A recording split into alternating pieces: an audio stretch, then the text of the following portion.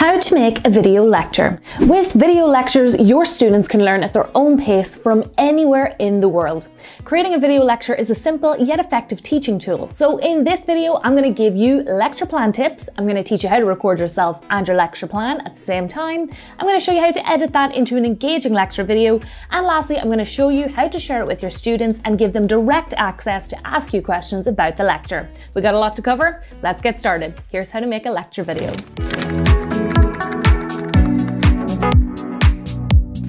Here are some tips when it comes to creating your lecture plan slides. You're going to want to use visual aids. These will stimulate and focus your students' attention. Avoid writing down everything that you say on your slides. You want to reveal your information gradually rather than all at once. Make your slides visually appealing with graphics, colors, fonts, and images. Now we have our slides, we can record our video, and for this we'll be using VEED, so just click the first link in the description to get started.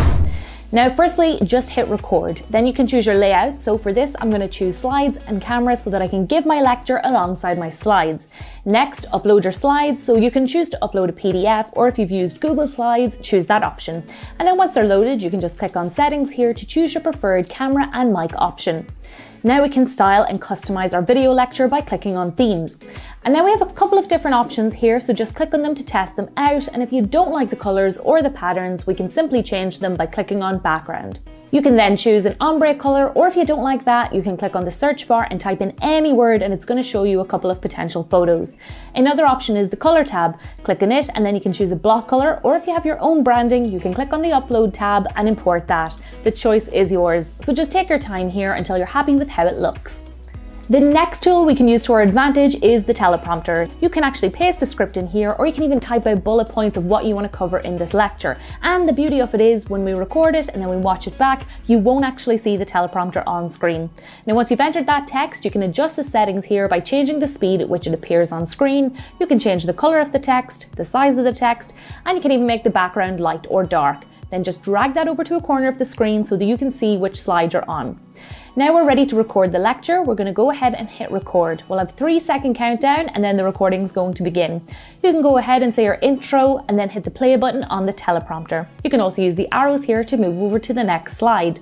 And then once you've finished, hit stop. You'll then be taken to this page where you'll have one last chance to change the background and theme, and then click add to project. And in here we can edit our lecture.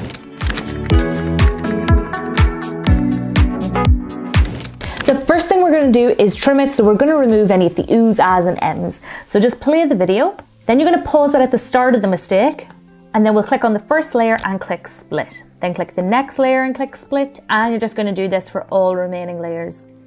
Right, now we're going to play it and we're going to pause at the end of the mistake this time.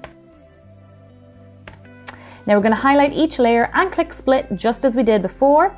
And then once you're finished doing that, you can then right click on the portion that you want to remove and hit delete, and you're just going to repeat that for all remaining layers. And then once you've done that, you can then hover your mouse over the gap in between the clips, and you're just going to click on that bin to remove the gap. Now, previously I mentioned adding visuals for references so that your students can stay engaged. Now, if you've forgotten to do that during the slides, it's no problem, you can add it in now. So to do that, you're just going to click add media above the timeline, click upload a file, and you can upload the image or the footage. And then once it's loaded, it's going to appear now at the end of the timeline. So we're going to drag and drop that in the place that we want it to appear during our lecture. And you can trim it by pushing in the sides on the clip.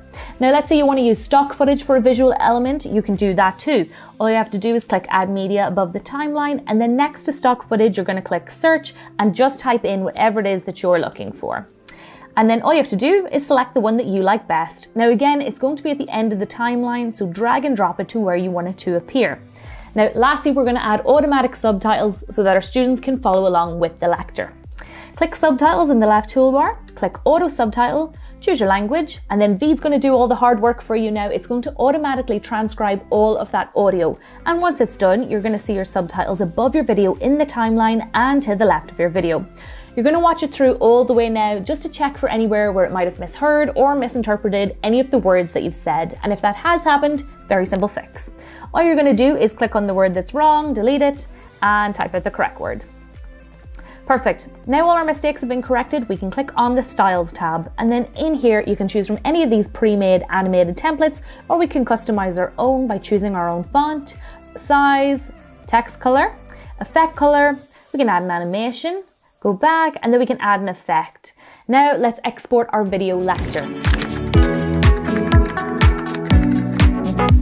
So you're just going to click export in the top right hand corner, choose your render settings, make sure burn subtitles is marked as on, and then click export video. Now you're going to give that a moment here to do its magic. It's going to render. Once it's finished, watch it all the way through just to make sure you're happy with it. And if you're happy with it, you can go ahead and you can click download and download MP4.